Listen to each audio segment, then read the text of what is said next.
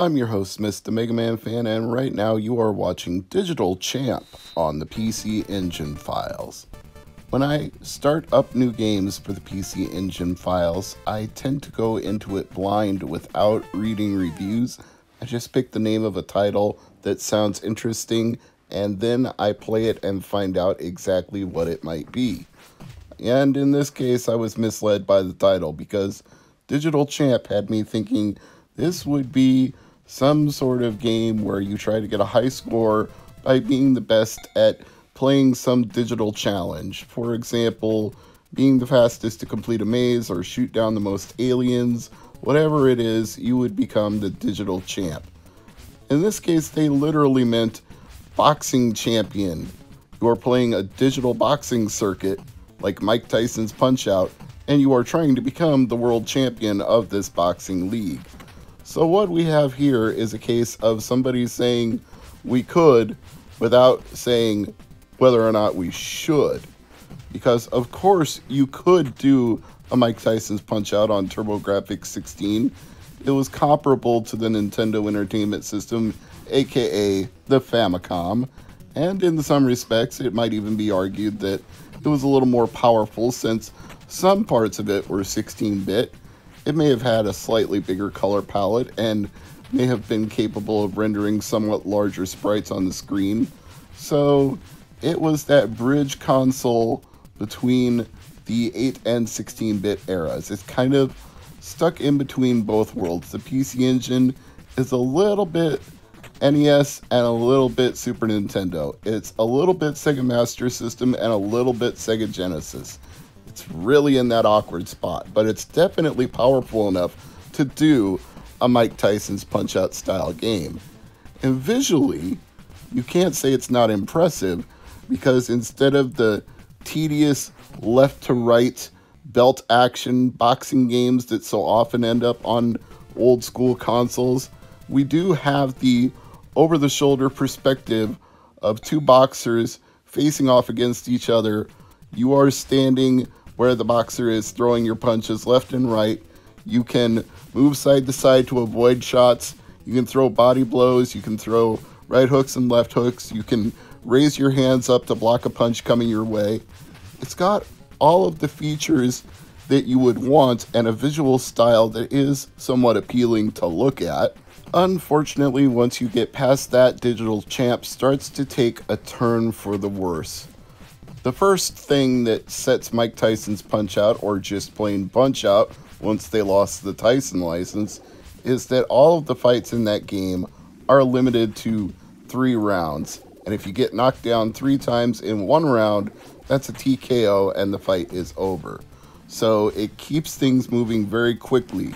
Win or lose, you know what the outcome is going to be, and that tends to lead to more excitement when you're playing.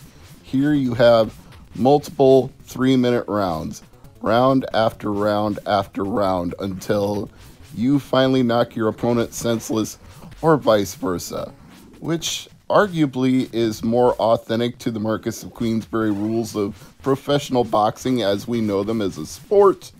But just because you can doesn't mean you should, as I pointed out earlier. Just because you can mimic real boxing in a video game doesn't make it necessarily fun to be a video game. You want to take the elements of sport and translate them into a version of that is not tedious to perform. Imagine playing Madden and having that last as long as a real NFL game. Would you sit there for 2 or possibly even 3 hours to play an entire game of Madden? No, you wouldn't. And they know that, which is why the clock runs fast. And yes, the clock does run fast here, but that doesn't stop it from becoming banal and repetitive after a while. On the plus side, they do allow you to power up your shot. If you hold down the 1 or the 2 button, you can release a more powerful punch. And you might think, well, that'll speed the fight up and I'll get a knockout quicker. But the problem is when you load up the punch, 9 times out of 10, your opponent moves out of the way before it can connect. So you waste a whole lot of stamina and energy because you're going to get hit and you're not going to land your hit. So you're better off throwing the pitter-pat shots that at least accumulate damage over time, as opposed to wasting all the effort to load up a punch and then have it miss completely. The other thing that's really missing from this game and that makes it suffer in comparison to Punch-Out is that there are no tells. With your Mike Tyson's Punch-Out opponents, they do little things like step back before they're about to throw a combo or drop their trousers when they're vulnerable, and then you know that you can land all of your shots and get a knockout blow, especially if you have a star saved up to throw that one big power shot. That's great. That's fun. It makes you learn what those tells are, and then you go after them when you see them so you can score a knockout and advance to the next opponent. Here, so far as I can tell, there are no tells. In fact, the only ways that you can even be certain that you're doing well is if you see your opponent's stamina drop and one of your punches lands a little bit of a mark on his face. They do kind of bruise up a little bit to let you know that you've hurt them, but just timing the punch and getting it to connect to land a bruise is a challenge in itself. Even when you're not wasting the time to power up a shot, you can still end up missing horribly because they dance so far back and forth in front of you. Again, realism, that's what a real boxing fight would look like. Nobody just stands still and wings punches unless they either have a supremely overconfident stance that, oh, I can knock anybody out with one shot. And sometimes people are actually good enough to do that, but most of the time, if you just stand there flat-footed, you're the one who's going to get drilled, not the other way around. Which is why you don't see a lot of boxers do that. There is a science to keeping your feet moving at all times so you're never a stationary target. You want to leave yourself the leeway to lead on your power shot, whether it's your left or your right hand, so you take a stance with that foot forward, and then you try to move in and out of range by dancing back and forth on your lead foot and moving laterally when necessary so that you can avoid the big return shots coming your way. You just don't get that kind of option in this game because you can move laterally, but you're not really moving forward or back. You're not moving in or out of your stance, even though your opponent is moving in or out of his stance, which makes it inherently unfair if you ask me. It's like they tried to do a 3D boxing game, but they got about 2/3 of the way there and then said, no, it's Mike Tyson's Punch-Out, just souped up a little. It's good enough this way. I wish that it was. I feel there are elements of a good game hidden within Digital Champ, which is probably why, even though it's a Japanese exclusive game, they did eventually release it for the Wii Virtual Console. It's just, if this was selling for 700 or 800 points back in the day, I don't think I would have spent the points in the Virtual Console shop, because there are much better titles worth the money compared to this. It just falls short.